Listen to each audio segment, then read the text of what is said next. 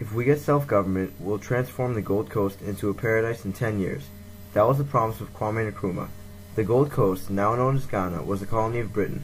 Nkrumah led Ghana to become the first independent African country on March 6, 1957.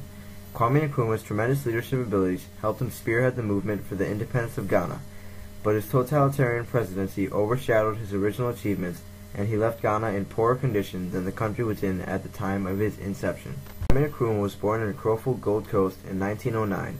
His early years were spent in Catholic missionaries, but after being exposed to politics in the Gold Coast, he traveled to the U.S. to study philosophy, theology, and science at Lincoln University and the University of Pennsylvania. In May 1945, Nkrumah began studies at the London School of Economics. While in London, he organized the 5th Pan-African Congress with George Padmore, a Trinidadian Pan-Africanist. When India achieved independence in 1947, it sparked Nkrumah's dreams of freedom for the Gold Coast. He declared, "If we get self-government, we'll transform the Gold Coast into a paradise in 10 years." Nkrumah returned to the Gold Coast in 1949 and was disappointed by the condition in which he found his nation. The Gold Coast was plagued with nationalistic grouping and overly tied to colonial business interests. Nkrumah's next step was to set up a political party, the Conventional People's Party, or the CPP. The CPP demanded self-government independent of Britain. Within a year, it had become the most popular party in the Gold Coast. While campaigning, Nkrumah was imprisoned for causing massive strikes and civil disobedience. While in jail, the CPP held an election and elected Nkrumah leader of government business, signifying that he was the Prime Minister of the Gold Coast and thus responsible for domestic government and policy. Nkrumah's slogan, "Seek ye first the political kingdom, and all else shall be added unto you," became extremely influential across Africa. Once elected, Britain freed Nkrumah so that he could form a new government. The next year, Nkrumah became the official Prime Minister of the Gold Coast.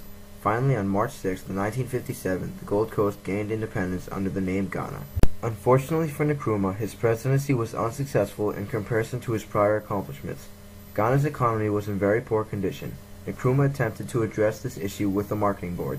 A marketing board is a public agency that buys crops from farmers and sells them to foreign countries as exports.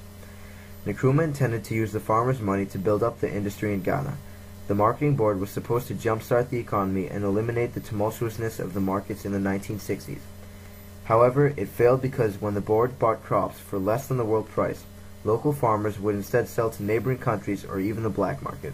After installing the marketing board, Nkrumah looked to further stimulate the economy with the Volta River project.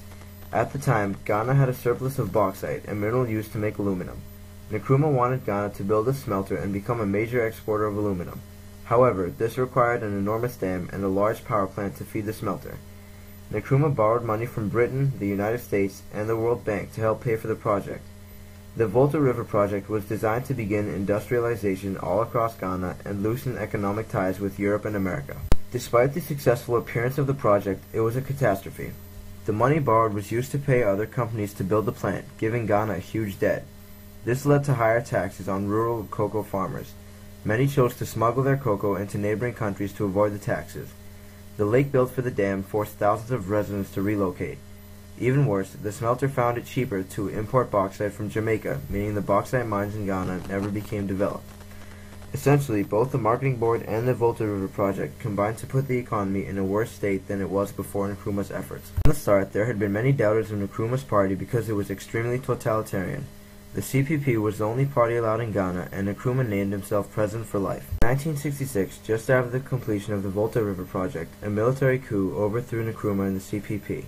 Ironically, many Ghanaians celebrated when their former hero was overthrown, and few responded to Nkrumah's broadcast requesting support against the coup. Despite his totalitarian actions, Nkrumah is still considered one of the most respected leaders in African history.